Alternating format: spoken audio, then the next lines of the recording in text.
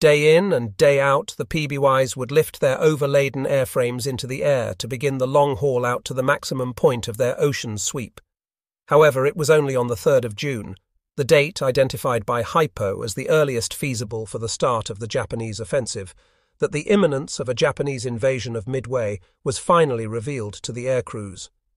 With the search pattern of the PBYs now covering all likely approaches to Midway, it was only a matter of time before the rapidly closing Japanese forces were seen, and the curtain arose on one of the most decisive battles in the history of warfare. The first act in the great drama now unfolding opened many hundreds of miles from Midway Island when, shortly after 3, the carriers Ryujo and Junyo launched their aircraft to attack Dutch Harbour and thus initiate the combat phase of Operation AL. However, owing to the prevalence of the fog and generally bad weather so characteristic of the region, Junyo's attack force of 15 Val dive bombers and 13 escorting Zeros was unable to locate the target and returned to the carrier. Ryujo's air group had better luck, and 9 of her Kate bombers and 3 of her Zeros found a break in the cloud which revealed their target directly below them at about 8:08. Radar aboard a seaplane tender in the harbour detected the incoming Japanese strike group, and although the vessels in the harbour could not make their escape, the anti-aircraft defences were forewarned and were able to put up a heavy barrage. The Zeros also tangled with a number of P-40S that managed to get aloft. Although damage was inflicted on the base, another raid scheduled for 9:45 to attack the naval vessels in the harbour was launched. The inclement weather hid the target, forcing the aircraft to return to their carriers, but not before they had tangled with some United States fighters in the process, losing a Zero fighter. At midday, with the aircraft recovered, Admiral Kakuta turned his force to the southwest. 2 days later, another strike was made on Dutch Harbour, which completed the destruction of the oil farm and further damaged other installations. The Army Air Force responded by launching raids by B-17s and B-26s, but they achieved no hits on the Japanese vessels. By the time his aeroplanes were landing, Kakuta had been told by Yamamoto that because of events in the Midway battle, Operation AL was suspended, and he and his carriers were to stand by for action to the south. Although the invasion of Adak was cancelled, Attu and Kiska were occupied on 5 and the 7th of June as planned. Nevertheless, the whole AL operation was a pointless exercise, failing totally in its aim. Admiral Nimitz was never in doubt that the attack on the Aleutians was anything more than a diversionary sideshow, and in terms of the wider battle about to begin, that is what it remained. Some hours after the first attack on Dutch Harbour, sightings by PBYs on air patrol far to the southwest of Midway Island were to herald the start of the main battle. The first contact with the approaching Japanese forces was made by PBY No. 6V55, whose pilot, Ensign Charles Eaton, reported the sighting of 2 cargo vessels at 9:04. But it was the broadcast some 21 minutes later from another PBY flown by Ensign Jack Reed that electrified the Midway garrison.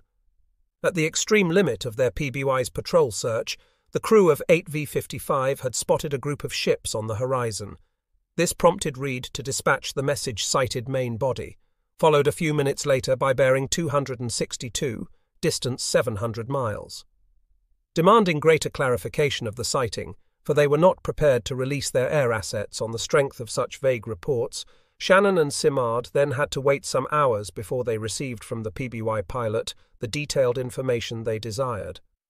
Hampered by clear skies devoid of any protective cloud cover, Ensign Reed had to change course and altitude frequently to avoid detection and secure the most efficacious position, whereby he could obtain accurate information on the makeup of the Japanese force.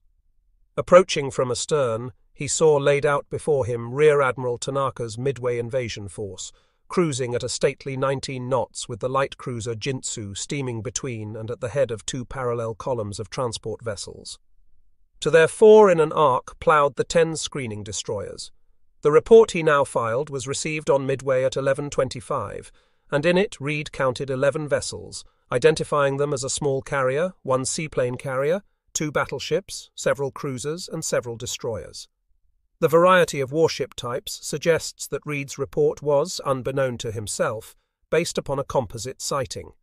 In all probability, this resulted from his frequent maneuvering in the intervening hours since his initial message to Midway, in the process of which he not only espied Tanaka's invasion force, but also flew across the track of Kondo's main body, Kurita's close support force and Fujita's seaplane tender group, all of which were operating in close proximity to one another. Despite Reed's inaccurate identification of some of the vessels in Tanaka's convoy, it was clear that a sizable Japanese force was now heading on a direct course for Midway. This knowledge allowed Simard to give the green light to release the army pilots for an airstrike. As Reed's PBY turned for home and disappeared over the horizon, a message from Jintsu had already flashed through the ether, breaking the blanket Japanese radio silence and conveying the news to the flagship that the invasion force had been discovered by American aircraft 600 miles from Midway.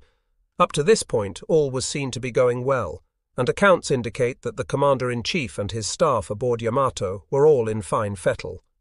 Tanaka's broadcast, however, put an immediate dampener on proceedings with the realization that the enemy had established contact with the advancing fleet much earlier than the operational plan had allowed for.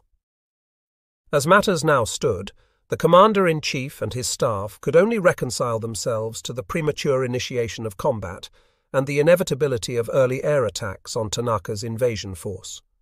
Of the aircraft on Midway, only the Army B-17s had the range to mount an effective attack on the Japanese force at this distance. Even so, it had been necessary to fit an extra fuel tank in each of their bomb bays, reducing the actual offensive load carried by half to just 4 500-pound explosives apiece. Shortly after 12:25:9, Flying Fortresses under the command of Lieutenant Colonel Walter Sweeney took off, heading westwards in the general direction of Reed's last sighting fix. It was 16:40 before they located the Japanese force and began their high-level heavy shelling runs. Far below, Jintsu and her 10 screening destroyers opened up at the rapidly moving shapes above them with their anti-aircraft batteries, but the effectiveness of their fire was more apparent than real, for none of the B-17s was hit. In turn, the American bombers failed to hit any of the Japanese ships, although the great waterspouts raised close to a number of the vessels prompted some totally unjustified claims by the pilots on return to Midway. In their debriefings, pilots and crews spoke of hits on 6 vessels, including 2 transports, 2 heavy cruisers, and even 2 battleships. On the presumption that these vessels were now flame-racked hulks, the submarine United States ship Cuttlefish, which was patrolling in the vicinity, was sent to sink them. Not surprisingly, it was unable to find any trace of the purported wrecks. Very early the following morning, Tanaka's as yet unscathed force was subjected to another, smaller but more successful air attack. 4 of the lumbering and vulnerable PBYs had been jury-rigged to carry single torpedoes, and with volunteer crews had taken off from Midway at 21:15 late on the 3rd of June with the intention of attacking the Japanese force. 3 reached the convoy, fixing its position with their onboard radar, and by taking advantage of the bright moonlight which silhouetted the enemy vessels, began their attack at 1:30. Only the PBY flown by Ensign Probst registered a hit, his torpedo detonating close to the bow of the oiler Akebono Maru. The explosion put to death 11 of her crew and wounded a further 13, but the damage to the vessel was successfully contained, and she was soon able to reposition herself in the convoy.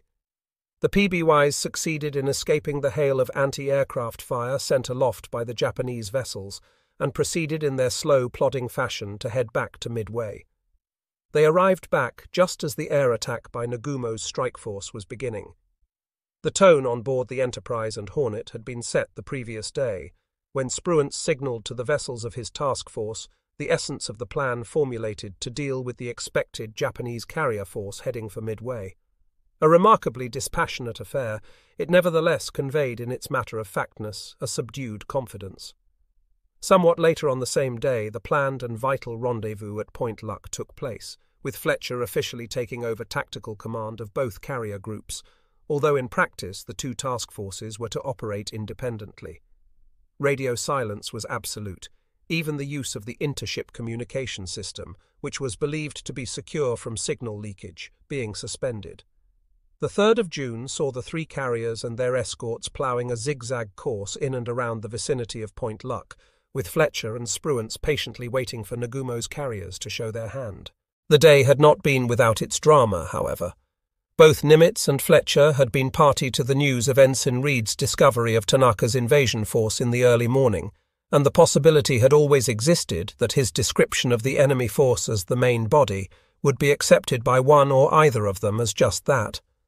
Nimitz, however, saw nothing, even in the more detailed reports received later in the morning regarding the makeup of the enemy force, to make him doubt the intelligence advice given to him by Hypo that the main Japanese striking force lay in Nagumo's carriers, and that they had yet to make their appearance. Fletcher had also reached this conclusion, receiving confirmation from Nimitz late that afternoon in a coded message flashed to the Yorktown. "That is not the enemy striking force. Stop. That is the landing force. The striking force will hit from the northwest at daylight tomorrow." With the clock now beginning to run ever faster, Fletcher ordered that Enterprise and Hornet be flashed a course change, and at 1950 the two task forces headed south through the night, aiming for a point approximately 200 miles north of Midway. Assuming that Nagumo would turn up as predicted by intelligence, it was from here that Fletcher intended to launch his aeroplanes against the Japanese carriers early on the following day. The 3rd of June was a day of frantic preparations aboard the 4 carriers of the 1st Air Fleet.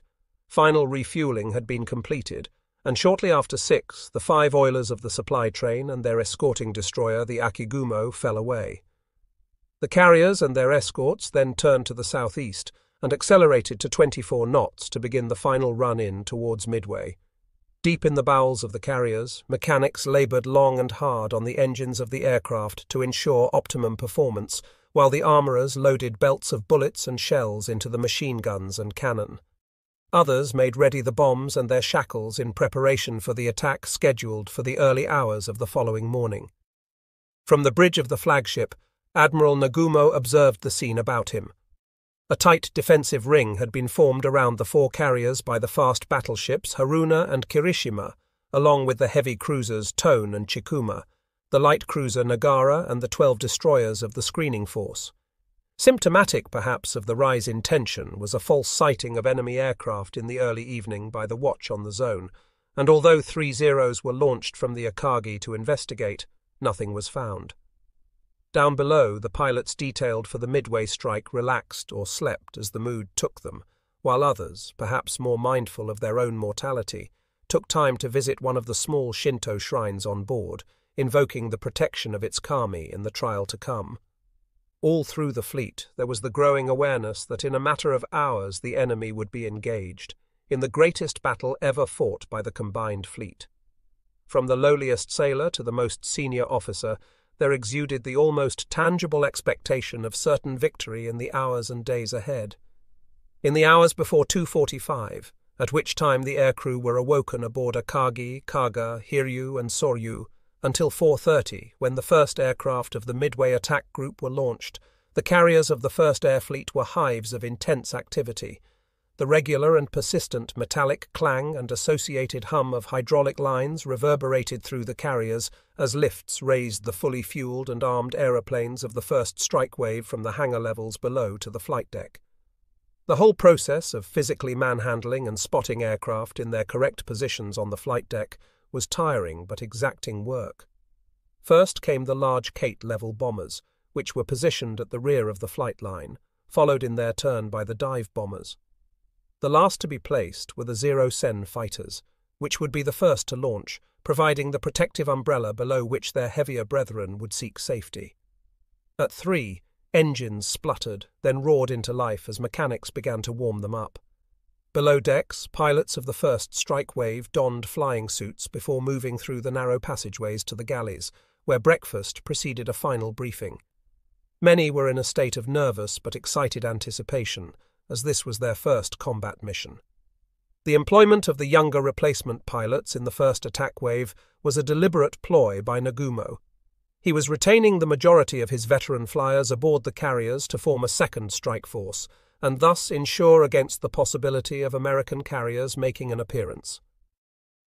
While this was symptomatic of his natural caution, even Nagumo had no real reason at this stage to suppose that such an eventuality was likely.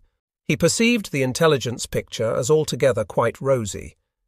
Having been denied any knowledge of the premature discovery of Tanaka's invasion force on the previous day by Yamamoto's continuing insistence on radio silence, he had no reason to believe that the anticipated element of surprise, deemed so important for this stage of the operation, would not be achieved.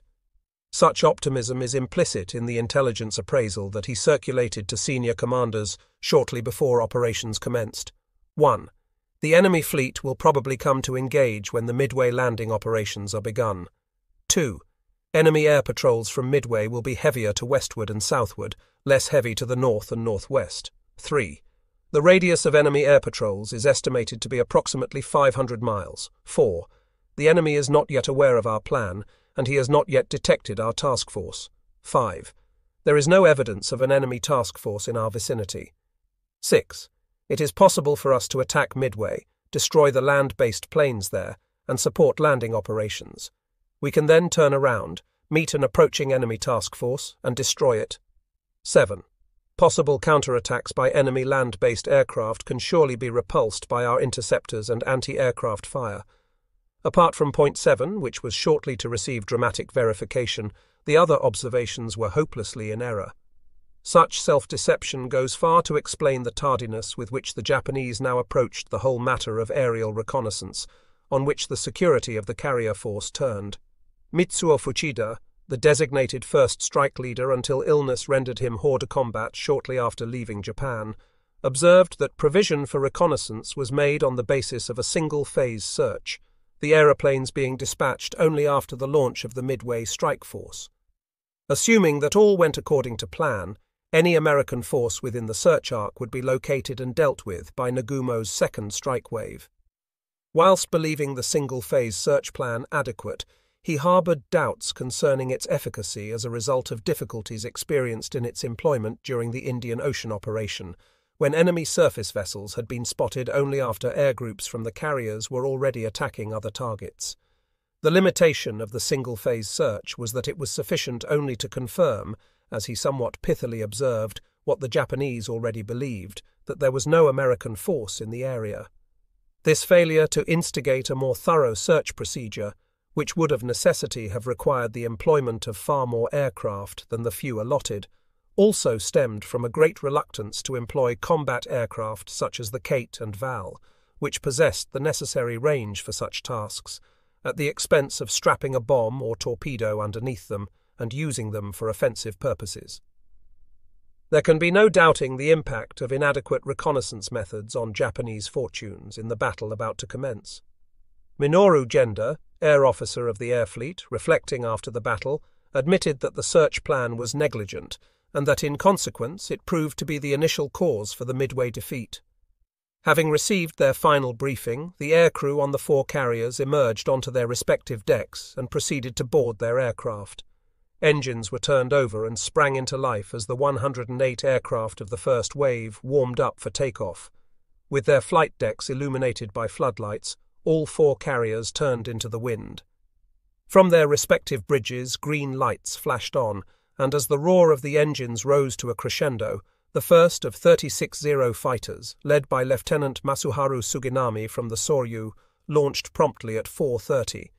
Against a backdrop of cheering deckhands and waving white caps, 36 Val dive bombers launched from Akagi and Kaga, with 36 Kate level bombers from Soryu and Hiryu, under the respective commands of Lieutenant Shoichi Ogawa and raid leader Lieutenant Joicho Tomonaga.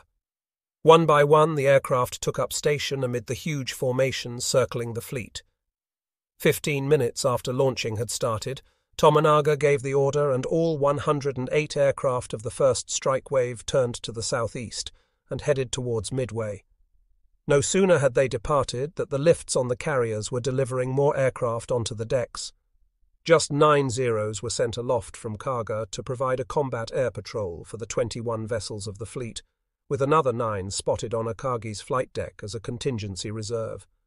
This was hardly a sufficient strength to suggest expectation of enemy attack, and was no doubt symptomatic of the general air of confidence pervading the fleet. The next air elements launched comprised the reconnaissance types, all of which were due to take off promptly at 4:30. Haruna's float plane catapulted as planned. Kaga and Akagi launched their D-3 AIs to begin their air searches to the south and southeast of Midway itself. However, the two Mitsubishi Pete floatplanes of the heavy cruiser Chikuma did not get aloft until 5 and 8 minutes past the due launch time. Even more unfortunate for the Japanese was the delay on her sister ship, Zone.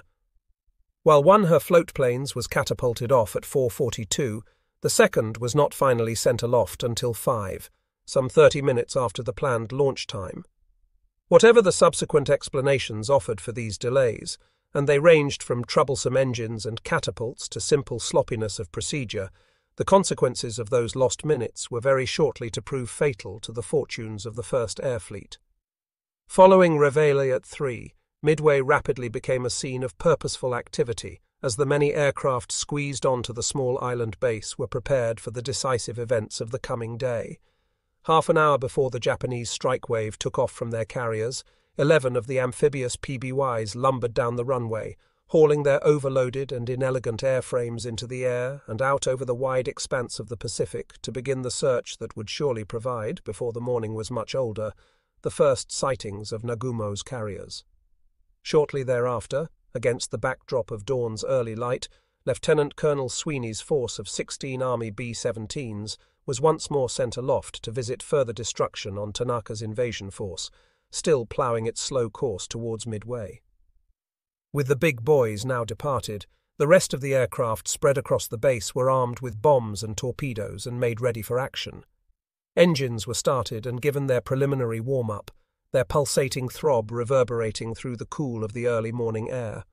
On both islands of the atoll base, Marines called to their weapons, checked their ammunition, and practiced last-minute gunnery drill, elevating and rotating their pieces while tensely awaiting the first radar sighting of the incoming enemy. Although the two sets on the base were somewhat dated, their maximum detection range of 150 miles gave valuable early warning time. There would be no catching aircraft on the ground this time, as at Pearl Harbor. Events now began to move quickly. Between 5:20 and 5:53, a series of sightings from PBYs and on the ground, radar galvanized the whole base into frenetic activity. The initial sighting was relayed by a PBY of Flight 58, commanded by Lieutenant Howard P. Addy, at 5:20. He reported spotting a Japanese reconnaissance aeroplane. At 5:30 came the words that those on Midway, in Fletcher's task force and on Oahu, had been waiting so tensely to hear. Carrier bearing 320, distance 180. The order now went out to the pilots to man their aircraft. By 5:45 all were ready, with engines turning over, awaiting the word to launch. Some minutes later a further flash was received from a second PBY, flying a pattern adjacent to that of Flight 58. It stated that many aeroplanes were heading towards Midway on a bearing of 320 degrees. This provided both Midway and Fletcher with the absolutely vital information that Nagumo had committed his first strike wave, and that it was inbound to the atoll base. In the meantime, life had become decidedly more hazardous for the shadowing PBYs. Far below, keen eyes on the Japanese vessels had spotted one of the Catalinas drifting across the sky, and heavy anti-aircraft fire had opened up on the unwelcome observers, littering the sky around them with ugly smudges of black smoke. Zero fighters had launched from Kaga in a bid to shoot down the intruders, but by making good use of the cloud cover, the two PBYs successfully avoided them. Finally, at 5:52, Lieutenant Addy was able to dispatch the clinching sighting fix on Nagumo's force, reporting, "Two carriers and battleships bearing 320 degrees, distance 180, course 135, speed 25. Barely a minute thereafter, Midway obtained its own radar sighting, when operators poring over their scopes in the shack on Sand Island detected the incoming Japanese strike force at a range of 93 miles and an altitude of 11,000 foot. As they moved ever closer to Midway, the blips rapidly resolved into one large formation, denoting the approach of a sizable enemy force. Without further ado, the order was given to send off the aircraft. As the air raid siren wailed over Midway, the Wildcat and Buffalo fighters of VMF 221 took off, and once aloft, headed for the Japanese formation. In their wake, the pilots of the bombing aircraft taxied their charges to the runway and prepared in rapid succession to take off before the arrival of the enemy. The first aloft were the dive bombers of VMSB 2416 Marine SBDs, led by Major Lofton Henderson, each armed with a 500-pound explosive, followed by the venerable SB-2U vibrators under the command of Major Benjamin Norris. Thereafter came the 6 Navy TBFs of VT-6 and the 4 Army B-26 medium bombers, these 2 new types making their combat debut. By 6:20, with the enemy force just 22 miles from Midway, the airbase on Eastern Island lay deserted, and its former occupants were heading at their best speed towards the northwest, and the position of the last sighting of the Japanese carriers, in response to the simple but graphic order attack enemy carriers.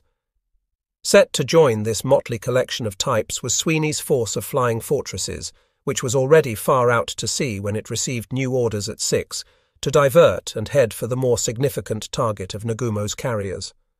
The somewhat limited chances of survival of this uncoordinated, ill-experienced and poorly equipped force had been further reduced by the decision not to employ the Wildcats and Buffaloes as fighter cover for the bombers. Instead, contrary to Nimitz's original orders, they were to be used to protect the airfield. At 6:16, the 25 Buffaloes and Wildcats under the command of Majors Parks and Armistead acquired their first clear picture of Tomonaga's approaching force. Climbing before the advancing Japanese, Parks was able to secure a height advantage, and with his section of 12 fighters began his diving attack on the level bombers, with Armistead's group in tow. The Zeros, flying top cover, were stationed slightly behind the formation of level and dive bombers, and although they were not initially well placed to respond to the attackers, they were able to use their superior speed and maneuverability to place themselves rapidly on the tails of the slower American fighters. Within a few minutes, a wild and confused swirling melee filled the sky, and it quickly became apparent that the Japanese fighters had the upper hand. The Zeros assailed the Buffaloes and Wildcats with their machine guns and cannon, hacking them from the air. Nevertheless, the gallant impression made by the Marine pilots was enough for one of Soryu's pilots to misidentify the portly and obsolescent Buffaloes and report that they had been attacked by 30 to 40 F-4 F-3S at a point some 20 miles from Midway. The Japanese tally for this few minutes of vicious dogfighting was 13 Buffaloes and 2 Wildcats shot down, with Major Parks among the pilots lost. Nagumo was later to record that 3 level bombers and 2 Zeros were shot down by the Marine pilots while inbound to Midway.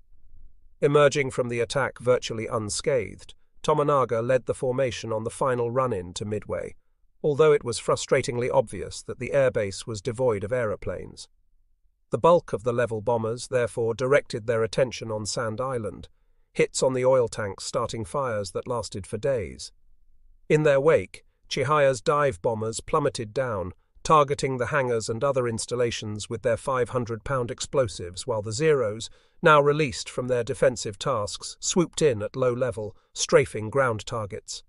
The defending fire was of such an order that it was later described by the attackers as vicious.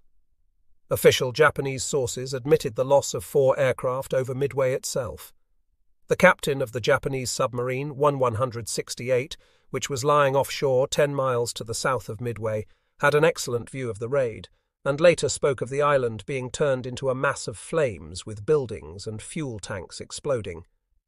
Nevertheless, when Tomonaga gave the order for the raiding force to withdraw at 6:43, it was clear to his experienced eye that, in many respects, the raid had not succeeded. United States air power on the island had not been neutralized, and would still be able to use the runways, which, most surprisingly, remained undamaged. Neither had the bombing eliminated the bulk of the heavy weapons on the island, nor would these certainly be used to oppose the landing of the invasion force. Tomonaga was some minutes into the return flight before he decided what he thought needed to be done. At 7, he had a message flashed to Nagumo. There is need of a second attack wave. Within moments of receiving his raid leader's signal, Nagumo himself had just reason for believing Tomonaga's request to be sound. Even as Lieutenant Suginami opened the throttle of his Zero and accelerated down the flight deck of the Soryu on the dot of 4:30, some 220 miles away to the east 10 SBDs from the United States, Ship Yorktown were ordered aloft by Admiral Fletcher to scout the arc of sea 100 miles to the north of Task Forces 16 and 17. Although he was convinced that intelligence was correct in believing Nagumo would strike at Midway from the northwest, in the absence of any firm information he had no intention of allowing the Japanese admiral to catch him with his pants down, should he decide to approach the island via a more northerly track. With the last of the scout aeroplanes dispatched, the orderly waiting routine of the past few days was re-established, although it was clear that tension was slowly beginning to build as the minutes ticked away. Aboard Yorktown and Enterprise, Fletcher and Spruance sat patiently waiting for news of the first sighting of the Japanese force. When it came, Lieutenant Addy's initial message contained nothing on which the task force commanders could act. However, the message received on Enterprise at 5:34 not only gave news of the sighting of a carrier, but also contained a vital direction fix on which Spruance could plan his reaction. In principle, it had already been determined. Fletcher and Spruance were in agreement that only an all-out strike on the Japanese carriers, launched at the earliest possible moment, would suffice to yield maximum advantage. This explains Spruance's order to his Chief of Staff that Enterprise and Hornet be ready to launch everything they had at the earliest possible moment. However, the receipt of later messages citing Nagumo's inbound Midway strike force, allied to a second fix on 2 carriers, placed the Japanese force about 200 miles from the American position and prompted the admiral to make a rapid reappraisal of the situation. Spruance had originally intended to close to half that distance before launching his airstrike, but it now became clear that by doing so he would forego the opportunity to realize his principal aim of inflicting maximum damage on the Japanese carriers. He estimated that Tomonaga's strike group would recover aboard their respective carriers at about 9, and would then be rearmed for a second strike. They would then be at their most vulnerable to an American air attack. To catch them, Spruance would have to launch very soon, at least 2 hours earlier than originally intended, even though to reach Nagumo's carriers at that distance involved a round trip that lay beyond the maximum range of his torpedo bombers. It was presumed that Nagumo would have to maintain his present heading to recover his aircraft, and an intercept course was plotted whereby he could be brought within the maximum strike range of 200 miles by about 7. Fletcher also had reason to reflect on the implications of the sightings, governed as he was by his experiences in the Coral Sea. As only 2 Japanese carriers had been spotted, he decided to hold Yorktown's air group in reserve, pending the receipt of more accurate information locating the other 2, or possibly 3 carriers which intelligence had said Nagumo had in his fleet. Fletcher had no intention of launching all of his aeroplanes, along with those of Enterprise and Hornet, against 2 carriers, only to find himself totally vulnerable to a massive airstrike from the 2 or more as yet unlocated enemy flat tops. He also wished to recover the 10 scouting aeroplanes sent out earlier. Realizing that this would delay action against the 2 already located enemy carriers, Fletcher flashed Spruance at 6:07 to proceed southwesterly and attack enemy carriers when definitely located. I will follow as soon as my planes are recovered. Turning to their new course, Enterprise and Hornet increased speed to 25 knots and headed towards Nagumo's presumed position in a bid to close the distance before launching. From the hangar levels, the lifts rapidly brought onto their flight decks the SBDs, TBDs and F4Fs, with which the 2 carrier air groups were shortly to launch their strikes. The 2 carriers then separated, dividing the screening vessels between them to provide air defense if attacked. Spruance now ordered both carriers turned into the wind, and at 7, Hornet started the launching of the 60 aircraft of her strike group. Under her air group leader, Commander Stanhope C. Ring, were the 15 Devastators of VT-8 led by Lieutenant Commander John C. Waldron, known as much for his flying and leadership skill as his somewhat idiosyncratic behavior. 35 Dauntless dive bombers of VB-8 and VS-8, each armed with a 1,000-pound explosive in the former unit and a 500-pound explosive in the latter, were provided with an escort of just 10 Wildcat fighters from VF-8, led by the fighter group commander, Lieutenant Commander Samuel G. Mitchell. As Hornet's aircraft assembled, they were joined by those from Enterprise's air group, which commenced launching at 7:06. The composition of the 61 aircraft group was almost identical to that of Hornet. The 14 torpedo bombers of VT-6 were led by Lieutenant Commander Eugene E. Lindsay, and the 37 Dauntless dive bombers of VB-8 and VS-8 were commanded by Lieutenants Best and Gallagher. Fighter cover was provided by 10 Wildcats from VF-6 under the command of Lieutenant James S. Gray. Spruance's provision of only 20 Wildcats for fighter cover for such a large striking force was governed by caution in protecting his flat tops. Ever mindful of Nimitz's charge to preserve the carriers, he had retained 36 Wildcats on Enterprise and Hornet as fighter cover in the event of a Japanese counterstrike. In the meantime, having recovered his scouting aeroplanes, Fletcher increased his speed to 25 knots and headed towards Task Force 16. Upon further reflection, he had decided that, although just 2 carriers had been identified so far, they provided too good an opportunity to miss, so he too would launch. However, he allocated only half of Yorktown's air group to the planned strike, the other half being retained to form a small second strike force. Shortly after 8:30, Yorktown turned into the wind and began launching 17 Dauntlesses of VB-3 under the command of Lieutenant Commander Maxwell F. Leslie. These were then joined by the 12 Devastators of 6-3, led by Lieutenant Commander Lance E. Massey, and a minimal force of 6 Wildcats from Fighting Squadron 3. Thus, by 9:10, Fletcher and Spruance had a total of 156 aircraft airborne and heading for the presumed position of Nagumo's fleet. With the scouting aeroplanes launched, the Japanese carriers were busy once more as the second wave was brought up from the hangar levels and onto the decks. Comprising 108 aircraft, all crewed by battle-proven veterans, the force was under the command of Lieutenant Commander Takashige Egusa of Soryu, regarded by many as the Rengo Kantai's leading exponent of dive bombing. 36 D-3 AI-1S were spotted on the decks of Soryu and Hiryu, while 18 Kates, each loaded with a 24-inch torpedo, were aboard the Akagi and Kaga under the command of Lieutenant Commander Shigeharu Murata. Fighter cover for the whole group was to be provided by 36 Zeros, commanded by Lieutenant Commander Shigeru Itaya, also of Akagi.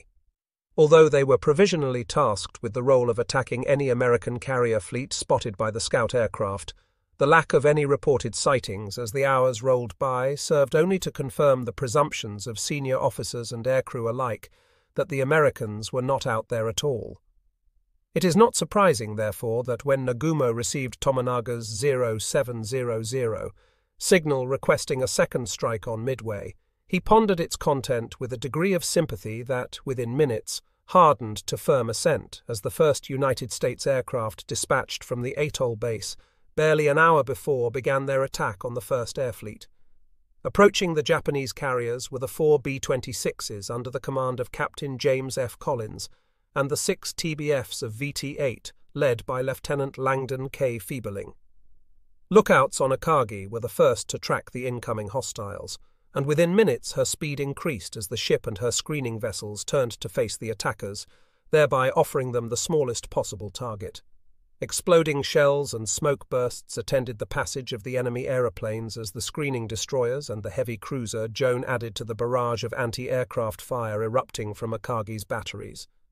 Behind this curtain of fire, 10 of Itaya's Zeros had been sent aloft to join those of the standing air patrol. These rapidly hauled around behind the attackers and soon started wreaking havoc among the incoming aircraft. The TBFs came in first, their speed much reduced owing to the need to open their bomb bay doors to launch their torpedoes. Maintaining course despite the hail of anti-aircraft fire to their front and the attacking Zeros to their rear, they managed to loose off several torpedoes mainly directed at Akagi, which was able to avoid them by deft manoeuvring. Of the TBF that flew in low to attack the carriers, 5 were brought down. Only one escaped to limp back to Midway, its hydraulic system shot up, its controls badly damaged, and the rear gunner dead in his turret. The B-26S followed, skimming just above the wave tops with the ever-present Zeros snapping at their heels. One was destroyed on the run, disintegrating into 1,000 pieces as it hit the sea at nearly 200 miles per hour. Fuchida clearly recalled seeing another of the bombers, the white star on its fuselage clearly visible, skimming low over the Akagi and barely missing its bridge before bursting into flames and crashing into the sea beyond. The two remaining marauders, including the one flown by Collins, managed to drop their torpedoes and survived the barrage of fire thrown up by the Japanese vessels to return to Midway. This attack swung the decision for Nagumo. He could hardly retain his second strike force to counter a non-existent threat when a real and very tangible one, in the form of Midway's as yet undestroyed air power, did exist. He snappily ordered that the aeroplanes of the second wave be prepared to attack Midway.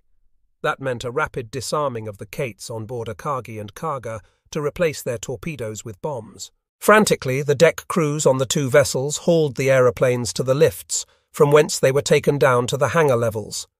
Here, sweating armourers worked as quickly as possible to change the armament so that the aircraft could be returned topside. Even under normal conditions, it took the best part of an hour to carry out this procedure. As Nagumo and his bridge staff were no doubt convinced of the logic of his decision, it must have come no small shock to them when, 25 minutes later, they were presented with a splendidly vague message from Tone's No. 4 floatplane. It read, "Sight what appears to be 10 enemy surface ships, in position 10 degrees distance 240 miles from Midway. Course 150, speed over 20 knots. Minoru Genda observed the fact that imprecision of the sighting left Nagumo and his staff unable to make an accurate judgment of the situation and how best to respond. The Admiral was indeed in a quandary. While his original orders called for the neutralization of Midway's air power, he clearly could not ignore the potential danger to his own fleet implied by the sighting of these United States naval vessels, whatever their type. Furthermore, the aircraft of Tomonaga's strike group were on their way back to the carriers, and they would need to land, refuel, and rearm, even though aircraft of the second wave were still spotted on the carrier decks. Pondering his options, Nagumo signalled his commanders at 7:45 that he had decided to continue preparing for the second strike on Midway, but ordered that those bombers whose armament was as yet unchanged retain their torpedoes, so as to be able to carry out attacks on enemy fleet units. A few minutes later, Akagi signalled the pilot of Tone's No. 4 aircraft with a curt injunction to ascertain ship types and maintain contact. All now turned on the identity of the vessels and the dispatch with which any new sighting was sent to the flagship. If no carrier was detected among them, and they proved only to be surface warships, Nagumo believed he had the time to realize the best of both worlds, launch the second wave against Midway, and then recover the returning first strike force. Once they were refueled and rearmed, Tomonaga's aeroplanes could be launched again, this time to strike at the American vessels. Barely had the Admiral and his staff finished reflecting on their options when, at 7:48, a signal from Soryu drew their attention to the beginning of yet another air attack on the fleet.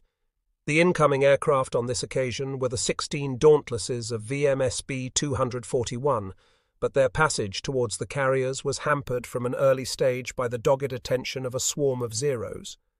Fuchida, watching events from the deck of Akagi, expressed surprise that the aeroplanes were employing a low-angle glide attack and not the hell-diving technique that was their forte. He could not know that Major Lofton Henderson, who was commanding the incoming aircraft, had good reason for choosing this tactic, deeming it to be the only one he could realistically employ because most of the young and very green pilots he was leading had almost no experience at the controls of an SBD. The low-angle approach with dive brakes deployed made them easy targets for the Zeros, and even before they reached the fleet, half of their number had been shot down. Seemingly oblivious to the fate of their comrades, the remainder doggedly held their course even as they flew into the curtain of anti-aircraft fire thrown up by the now rapidly manoeuvring warships. At the end of their glide attacks, the SBDs released their explosives, most of which were targeted at the Hiryu. To observers on the other ships of the fleet, it seemed as if the carrier must be hit, as she disappeared behind a wall of water plumes and smoke. Within minutes she emerged, clearly unscathed by the experience. As the 8 surviving SBDs made their escape by flying low across the sea, pursued by the fighters, the pressure on the Japanese was relentlessly maintained.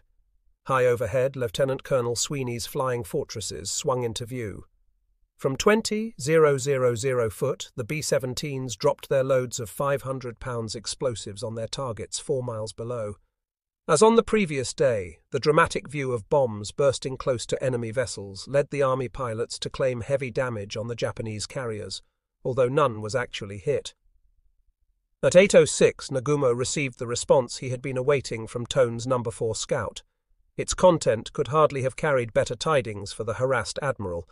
Enemy is composed of 5 cruisers and 5 destroyers. Nevertheless, Kusaka, the chief of staff of the 1st Air Fleet, was of the opinion that a force so constituted would hardly be at sea unless there was a carrier present. Notwithstanding his eminently reasonable deduction, there can be no doubting the very genuine sense of relief fostered by the 8:06 message, for as matters now stood, the second strike on Midway could proceed. Even a further attack by Midway-based marine vindicators after 8:20 did nothing to dampen the spirits of Nagumo and his staff. They were not to know that with the departure of Major Norris's surviving SB-2 Yus, land-based air power from Midway had shot its bolt. The results of the combat thus far had been totally in favour of the Japanese. From 7:02 until 8:30, they had been attacked by 131 aircraft, with numerous United States aircraft shot down for no registered hits on any vessels of the 1st Air Fleet. Fuchida remarked that, in his opinion, the United States flyers had not displayed a high level of ability, a view shared on the bridge of Akagi. The prevailing sentiment was that, if this was the best that the enemy could throw at them, the Japanese had little to fear. Into this self-congratulatory atmosphere on the bridge of Akagi, the latest message from Scout No. 4 dropped like a bombshell on Nagumo and his staff officers at 8:30. The enemy is accompanied by what appears to be a carrier in a position to the rear of the others. All were momentarily shocked at the news, and it could not have come at a worse moment. For accompanying Nagumo's receipt of this message came the first sighting of Tomonaga's returning aeroplanes. Many of the aircraft were low on fuel or damaged, and on arrival over the fleet they began to circle as they awaited permission to land. Unless the decks of the carriers were rapidly cleared of the second strike wave, the returning aircraft would have no alternative but to ditch in the sea. Speed of decision was therefore of the essence. No discussion was needed for the planned second strike on Midway to be aborted. It was self-evident to all on Akagi's bridge that the American carrier now posed the greater danger and must take first priority. Herein lay the dilemma for Nagumo. Of the bombers in the second strike wave, the bulk of the Kates were armed with bombs and not with the more efficacious torpedoes. Should they be launched as armed against the carrier? Certainly Admiral Yamaguchi on Hiryu believed so, and signalled Nagumo to that effect. But Nagumo knew that to launch the strike aircraft immediately would be to do so without benefit of fighter cover. Itaya's Zeros had been aloft since early morning, helping the small number of fighters of the Fleet Combat Air Patrol defeat the repeated United States air attacks. They were also waiting in the circuit to land to refuel and rearm. Nagumo was acutely conscious of the questionable value of sending out the bombers without fighter cover, as they would prove highly vulnerable to interception by enemy fighters, a point well made by the Japanese themselves in the previous few hours. He therefore believed he had sound reasons for supposing that a strike dispatched immediately would prove to be of dubious value, and lead only to the loss of valuable men and machines. Genda and Kusaka were also fully cognizant of these matters, and were prompted in consequence to advise Nagumo to recover Tomonaga's force first, and only then attack the carrier. That would require the second strike aircraft at present spotted on the decks to be taken down to the hangar levels to clear the decks. While that was being done, the Kates could then also be rearmed with torpedoes. It could not be said that Nagumo suffered from any agony of indecision on this occasion. Less than 2 minutes elapsed from his receipt of the scout aeroplane's message to the fateful signal flashed to all carriers, instructing that the Midway attackers be allowed to land, and the second-wave strike bombers be rearmed with torpedoes. This was followed at 8:35 by a further signal, ordering that once all aircraft had been recovered, the whole fleet would turn north to contact and destroy the enemy force. As the gongs sounded and orders were barked across the flight decks, there was an intense flurry of activity on all 4 carriers, as aircraft were manhandled to the lifts and then taken down to the hangar levels. Within minutes they were clear, and at 8:37 the first of Tomonaga's thirsty charges touched down. On board, Kaga and Akagi sweating armourers once more lowered explosives from shackles and began the laborious and tiring work of reloading the torpedoes. Owing to the pressure of time and the constant demands of officers to speed up the process, safety procedures were ignored as bombs were casually stacked en masse at the sides of the hangars. To acquire a better fix on the American vessels, more scout aeroplanes were launched at about 8:45, including one of the new D-4Ys from Soryu. Scout aeroplane number 4 then came back on the air to inform Tone's captain that he was returning to the ship as, having been airborne since 5, he was running low on fuel. He was immediately told to postpone and turn on his DF transmitter to allow the carrier fleet to home in on his position. With the last of the Midway attackers and Itaya's Zeros recovered by 9:17, the whole fleet changed course. A shudder was felt throughout Akagi as speed was increased to 30 knots, and along with the other carriers, the fleet turned to its new heading of east-northeast in a bid to close the distance to the American force. Nagumo was confident of being well placed to launch his first strike, comprising 102 aircraft, against the American carrier by 10:30. The question on everyone's mind was, would they be given the time, or would the Americans strike first? Anxious eyes swept the sky for the airstrike that all aboard had been expecting ever since the American carrier was sighted. Barely 3 minutes later, keen eyes peering through binoculars aboard Chikuma spotted a collection of black dots on the horizon. They were growing larger by the moment, so there they were.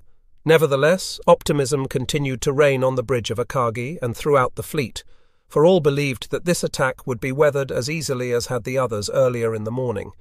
But as the American aircraft tracked in towards the fleet, this confidence proceeded to dissipate rapidly. With each sighting, it became increasingly apparent to Nagumo and his staff that there were far too many inbound hostiles to have come from just one enemy carrier. Orders were hastily issued to speed up the preparations for launching the airstrike, but it was already too late. The United States Navy flyers had caught the 4 Japanese carriers at their most vulnerable, and in just the situation that Spruance had hoped for, in the midst of refueling and rearming their aircraft. Unbeknown to Nagumo, the fate of the carriers, their aeroplanes and their pilots was already sealed. The life of the seemingly invincible 1st Carrier Strike Force had but 1 hour to run.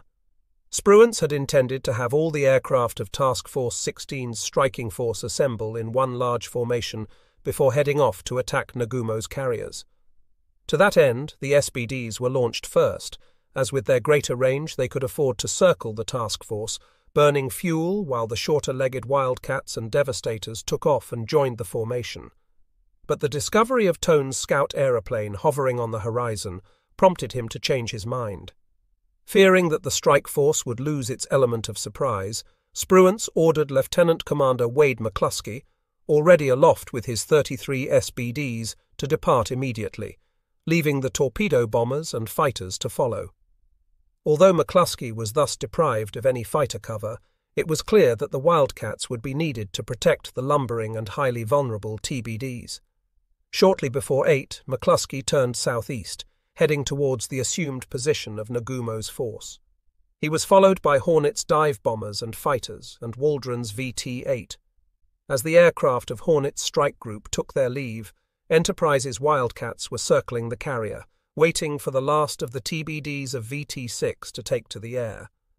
With their departure, the strike force had become spread out into 4 distinct bodies: McCluskey's SBDs, Hornet's SBDs and F-4Fs, and the 2 torpedo bombing squadrons. In addition, the onset of layers of broken cloud made it increasingly difficult for the dive bombers and fighters flying at 19,000 foot to observe the torpedo bombers, which were holding course just above the wave tops. The Wildcats of VF-6 had been tasked with protecting VT-6, but in the confusion caused by the cloud cover, Lieutenant Gray had unknowingly lost track of VT-6 and ended up flying top cover to Waldron's VT-8. Waldron did not know of the prearranged signal whereby Gray's fighters would descend to aid VT-6, and in consequence both squadrons of torpedo bombers ended up attacking the Japanese carriers devoid of fighter support. At the time of the launch, neither Spruance nor Fletcher had received any update on the position of Nagumo's force since their receipt of Addy's original sighting report. They were therefore totally unaware of Nagumo's change of course away from Midway and his subsequent run to the north to close with the American carrier group. Thus, Task Force 16's attack force had struck out on a direct route towards the estimated position of Nagumo's carriers, on the erroneous assumption he was still holding his southeasterly course towards Midway. Anticipating that contact would be made with the enemy between 9:15 and 9:39, Hornet's dive bombers and fighters arrived in position only to find themselves over a wide and empty expanse of the Pacific. Choosing to hold this same course, Ring then decided wrongly, as it transpired that Nagumo must have moved even further south towards Midway. Consequently, the SBDs and F-4Fs of Hornet's air group were drawn even further away from Nagumo's actual position. Unable to locate the Japanese fleet and with fuel running low, Ring led some of the SBDs back to the carrier while others landed on Midway. The Wildcats, however, were forced to ditch, as one after another their fuel tanks ran dry. Following his own hunch, Waldron led his squadron for only part of the way along the identified route before changing course and heading northwest. In his final briefing to his men, he had confided in them that he believed that once Nagumo became aware of the presence of the American carriers, he would change his course and heading. He said that he would do the same, and told his men to follow him as he knew where he was going. Waldron was under no illusions about the prospects of survival for his squadron, but told them that if only one of them survived the run-in, he wanted him to go in and get a hit. Flying his squadron as straight as a die, Waldron found the Japanese fleet exactly where he believed it would be. At 9:20, the 15 Devastators of VTI-8 began their lone and self-destructive attack on the enemy fleet. As Nagumo's command accelerated onto its new heading, its vessels deployed to provide maximum defensive coverage for the carriers in the event of air attack.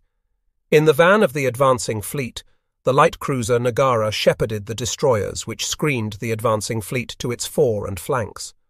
To the rear of Nagara, sailing in line ahead, were the fast battleships Kirishima and Haruna, flanked to port and starboard by the carriers Akagi and Hiryu and Kaga and Soryu respectively.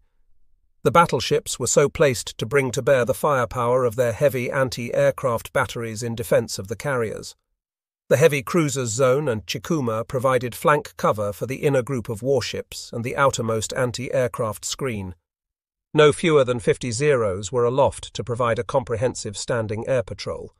As soon as Waldron's squadron was spotted at 9:20, the fighters veered off and accelerated towards the incoming torpedo bombers. Waggling his wings, Waldron signalled his squadron to begin their attack.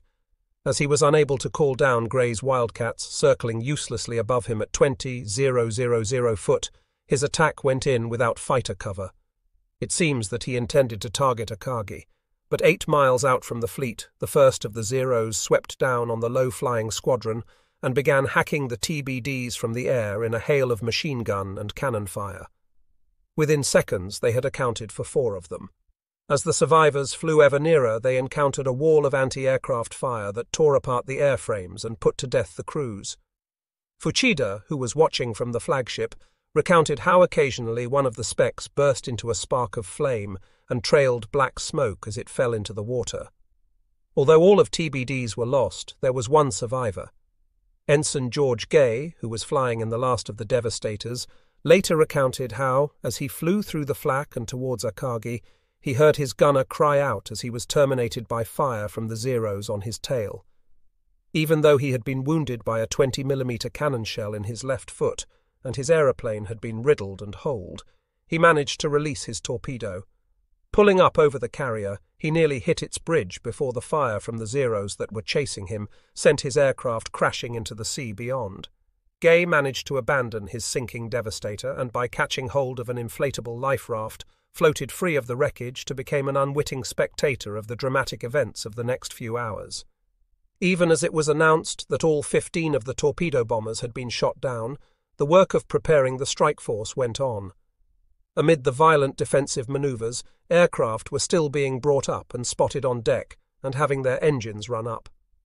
Nagumo now needed a period of relative calm to enable the aeroplanes to be launched, but the gallant sacrifice of 6-8 meant that the carrier fleet had been forced to waste vital minutes in defensive action. This delay was further compounded when it was announced that yet another enemy force had been spotted. Inbound to the fleet were Lindsay's 14 Devastators from VT-6. From Akagi, it appeared that they were attempting a concerted attack from either bow in single columns. Although their designated fighter cover was still circling high overhead, Lindsay did not give the signal that would have brought Gray's Wildcats plummeting down on the Zeros that were even now tearing into his two columns. As the Devastators bore in towards the fleet, skimming the wave tops, the Japanese fighters began to scythe down the American torpedo bombers. Ripped apart by shellfire, they exploded, disintegrated, and fell into the sea. By the time they reached the torpedo release point for Akagi, only 7 of the bombers were still airborne. For some reason, these then peeled away from the flagship and headed instead for the Hiryu.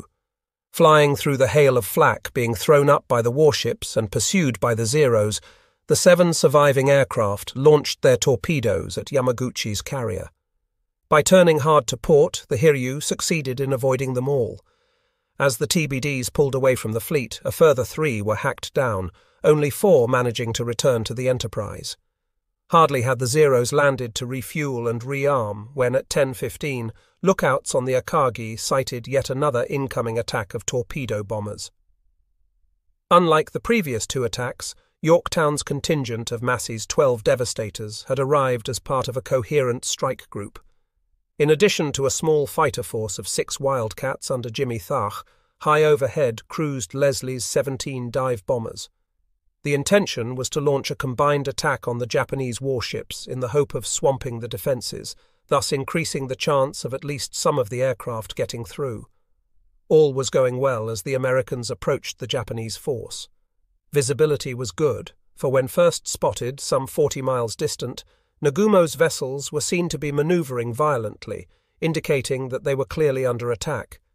But as the Yorktown's group deployed for action, the dive bombers flew into heavy cloud, and radio contact was lost with the TBDs and the F-4Fs far below. For Massey and his 11 charges, what now unfolded was nothing more than a replay of the earlier Devastator attacks. The presence of Thach's Wildcats became somewhat academic. So many Zeros were airborne that once the American fighters were embroiled in a dogfight with some of the Japanese aircraft, more than sufficient were left over to attack Massey's torpedo bombers with impunity. Of the 12 Devastators that began the run-in, only 7 were still in the air some minutes later as they reached their final run-in positions to their targets.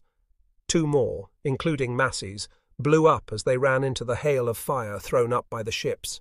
The remaining 5 lunged ahead, splitting their attacks on the Hiryu and Kaga, but in the face of the devastating wall of flak and the omnipresent Zeros, their torpedoes, once launched, veered wide of their targets. Freed of the weight of their weapons, the surviving TBDs struggled desperately to escape, but 2 more fell flaming into the sea and another disintegrated as it crossed the outer screen of warships. Only 2 of VT-3's Devastators returned to land forlornly on Enterprise's deck at 10:20. There was a grim sense of satisfaction on the bridge of Akagi as the last of the TBDs staggered away from the carriers. Once again, wave after wave of American torpedo bombers had been thrown at the First Air Fleet and destroyed with no damage incurred. Now was the moment for the riposte. Without further delay, Nagumo ordered all carriers turned into the wind to make ready for launching. Who could doubt that, with the cream of the Rengo Kantav's pilots about to take off from the decks of the 4 carriers, Japan was on the verge of realizing the decisive victory she so desired. Yet the sacrifice of the 37 American torpedo bombers and their crews had not been in vain. By their repeated attacks, the TBD squadrons had thoroughly disrupted the integrity of the defensive screen around Nagumo's carriers. More significantly, their low-level attacks had pulled down the Zero fighter screen from medium to high altitude, where they normally patrolled, to sea level. This left the skies above the fleet unprotected, and the carriers totally vulnerable to attack from the United States, dive bombers hidden in the clouds above. The engines of the strike group on all 4 carriers rose to a crescendo as pilots eagerly awaited the signal for takeoff. At almost the same moment as Nagumo gave the order to launch the strike force, a lookout on Kaga made the first sighting of the plummeting United States dive bombers. The time was 10:20. Overhead were McCluskey's and Leslie's SBD squadrons. The former had almost not made it. He had initially proceeded to Nagumo's estimated position, but finding nothing there, chose, unlike Ring, to fly north rather than south. As he had already used up half of his fuel, his decision to proceed was brave, for if the Japanese had not been spotted soon, the whole squadron would have had to ditch. Just after 10, McCluskey saw the faint wake of a Japanese destroyer racing to the north.